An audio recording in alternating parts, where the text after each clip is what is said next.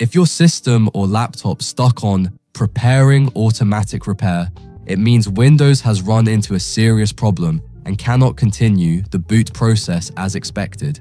This can happen for several reasons, such as corrupted system files that are essential for startup, issues with the master boot record, MBR, or boot configuration data, or hardware failures like a malfunctioning hard drive or faulty RAM.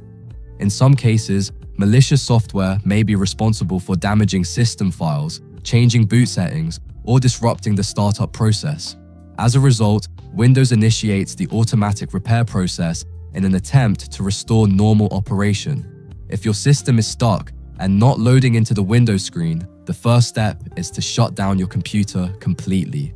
Next, create a Windows installation USB drive.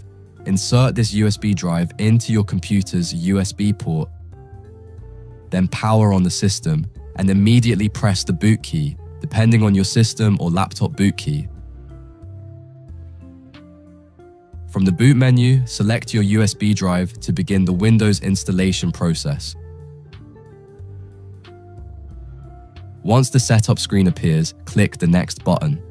Then again, click the Next button. On the next screen, choose Repair My PC instead of Install Windows 11. If you put Windows 10 USB installation drive, then you can select Repair Your Computer option. This will take you to the Advanced Options menu, where you can access tools to troubleshoot and fix your system. When you see this similar screen, click on Troubleshoot, then go to Advanced Options, then select Command Prompt. First, we will repair the master boot record. This is a vital part of the boot process. It contains essential information about your hard drive's partition structure and guides your system on where to find the operating system. Type bootrec /fix MBR and press Enter. This command repairs or replaces the master boot record on the system partition. Then type bootsect /NT60 SYS and press Enter. This command updates the master boot code to support booting into Windows. The NT60 refers to the boot code used by modern Windows versions like Windows 10 and 11 system, and the SYS parameter ensures the system partition's boot sector is properly updated, allowing Windows to load correctly. Next, type bootrec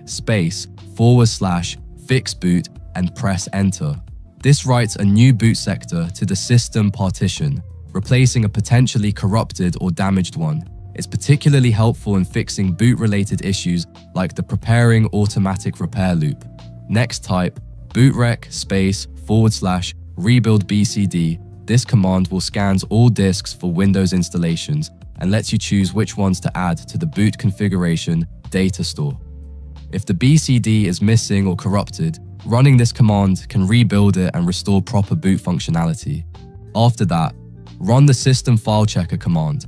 Type sfc /scan now and press Enter. This command scans your computer for missing or corrupted system files that might be preventing Windows from starting normally.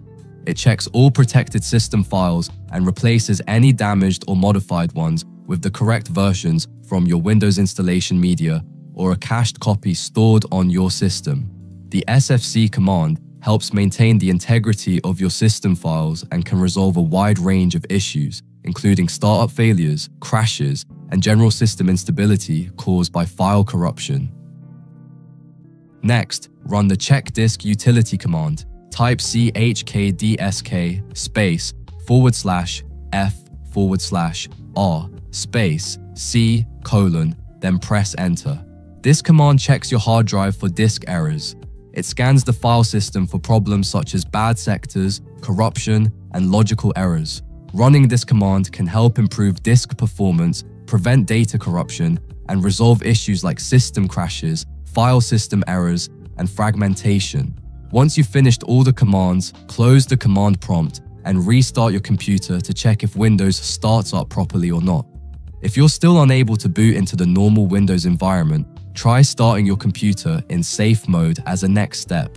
Again, go back to the Advanced Options screen, then click on Troubleshoot once again. Next, select Advanced Options, and this time, choose Startup Settings. Then click the Restart button. Your system will restart and display a list of startup options. Once you see the startup settings screen, press the number 5 key or F5 to select Enable Safe Mode with Networking. This will boot your system into safe mode with network access, allowing you to troubleshoot further. Once Windows boots into safe mode, it runs only the most essential drivers and services, making it easier to diagnose and troubleshoot the problem. Right-click on Start button and select Settings, then click on Apps.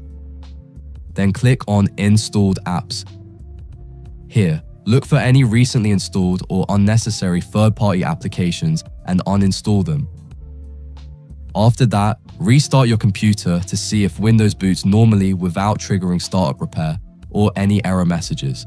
If your computer is stuck in the preparing automatic repair loop after a recent Windows update, you can try uninstalling the problematic update from the Windows Recovery Environment options.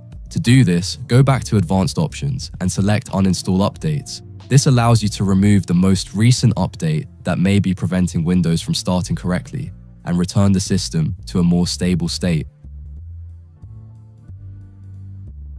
If uninstalling recent updates doesn't resolve the preparing automatic repair loop, try performing a system restore as the next effective step. From the Advanced Options screen, select System Restore. This will open the System Restore window. Click Next, then choose a restore point that was created before the issue began, preferably one from when your system was functioning normally. Click Next again. Now click on Finish button to begin the restoration process. Windows will now revert system settings, drivers, and installed programs to the state they were in at the selected restore point. Your personal files will remain unaffected. Once the restore is complete, restart your PC and check whether Windows starts normally.